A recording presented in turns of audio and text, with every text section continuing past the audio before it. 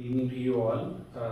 Today we are officially coming to the close of this 3-day retrospective on the noted Brazilian documentary filmmaker Joao Moreira Salles, who for almost 3.5 decades have been making documentary films with universal subjects.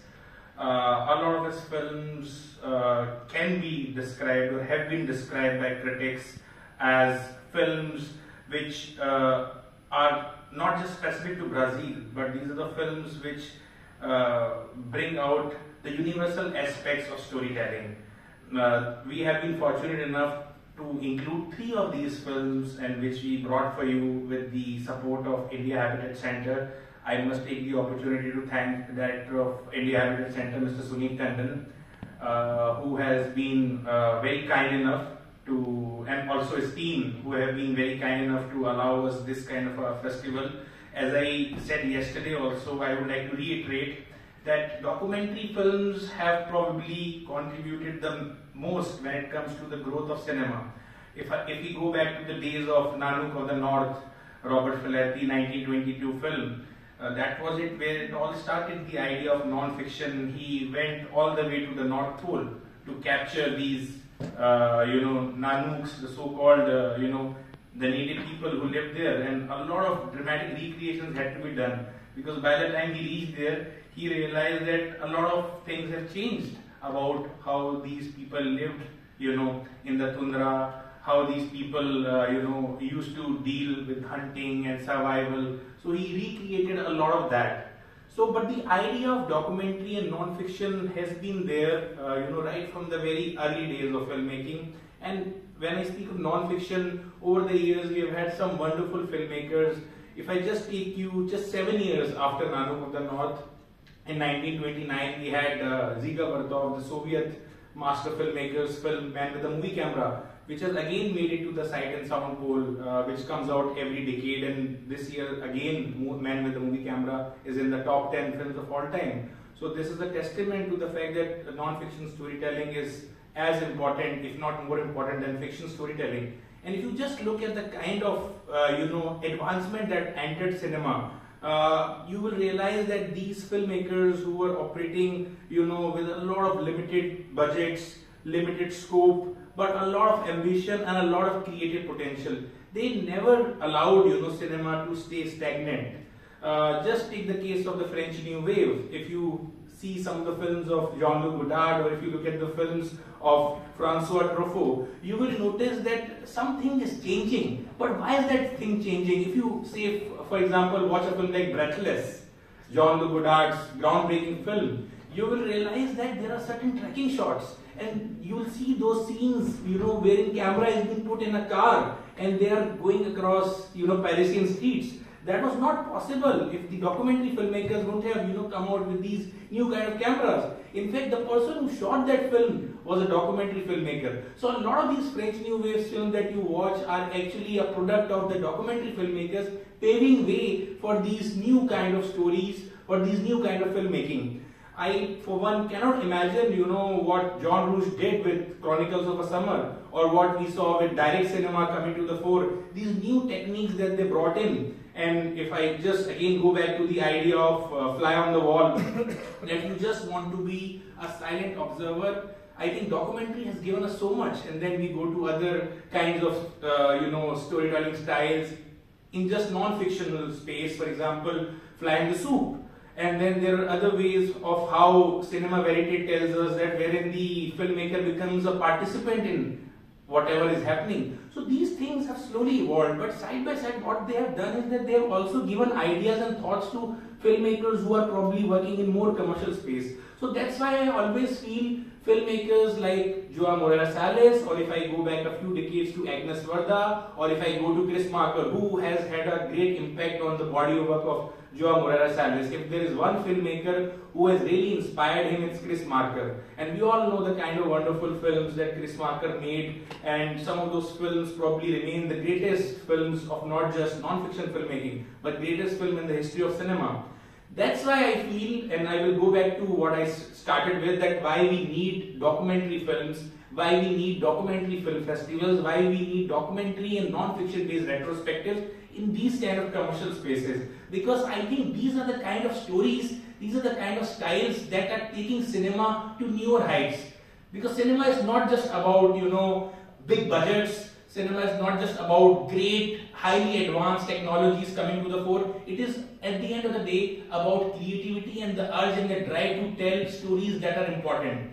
And filmmakers like Joao Moreira Salles, who are, you know, at least for the last 3-4 decades, being the beacons, you know, if I speak of non-fiction filmmaking in the world of cinema, are really people who have really shown us the pathway. They have been trailblazers in that sense.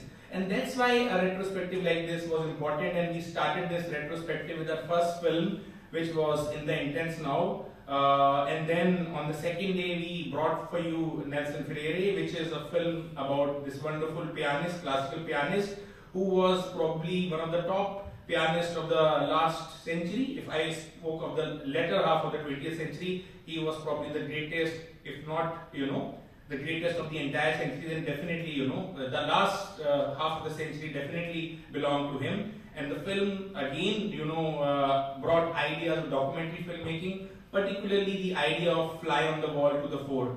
And the film that we have for you today is Santiago, which I feel is probably the most personal of all the 3 films in this retrospective. This time, Joao Moreira Salles wants to focus on his family butler.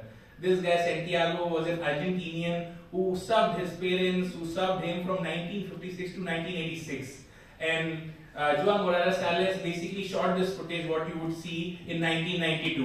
And then in 1994, this butler finally passed away, probably because of the, you know, probably the pain that the director felt, or due to some other reason. He just couldn't edit that footage, and for a good 10-15 years that footage sat idle in one of the closets. And it was only later, around 2005, that he got back to it and he started editing it. And the film finally came out in 2007. It won a lot of awards, it won a lot of accolades. So it's a very important film, and I think probably the best way we could have ended this retrospective, which started with my meeting with His Excellency Ambassador of Brazil, Andre Arana de Lago. I basically met him at his residence in Lutyens, and this is a wonderful villa that he has, you know, taken from his predecessors, and he gave me a personal tour of that villa, and it's there that we discussed idea of this retrospective. And it took us some time with the help of Habitat Center. We were finally able to put it into place, and so it has been a journey, but it has been a very, very interesting journey, and I'm really grateful to India Habitat Center, to the Embassy of Brazil, and to all of you for making this a successful event, and also for allowing us to bring this new kind of narratives to India, to New Delhi, wherein we see cinema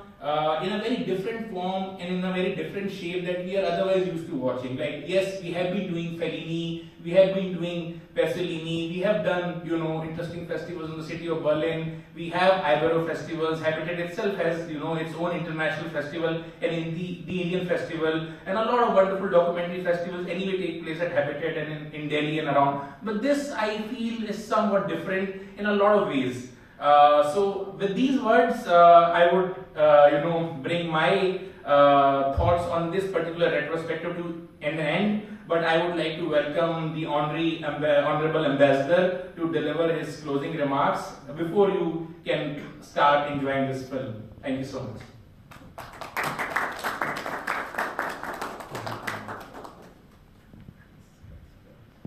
Well, I'm sure everybody prefers to see the movie than listen to me, so I'm going to be very, very brief.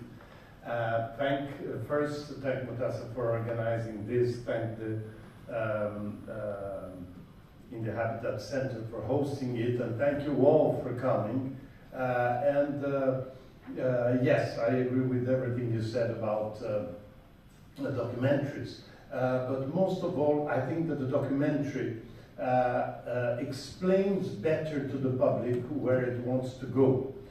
So sometimes cinema is a cinema that takes for granted that the person that is watching the movie knows the context exact. In a documentary, you have to explain the context. In this case, We had two previous films that were, I think, very surprising somehow the way he approached it. But today maybe is, as you said, the most personal, because it is a person that was very important in his household during many years. And I think that it is almost an investigation. It is a director that has a material and doesn't know how to use it. And I think that you will only understand where he wants to go literally in the last minutes of the movie. So it is an investigation on that absolutely unique person. You have never seen a person like that in your life or in the movies. And how can a serious movie maker make a movie about his butler? It's a very, very challenging adventure. So I hope you will enjoy very much the movie tonight. Thank you very much for the movie.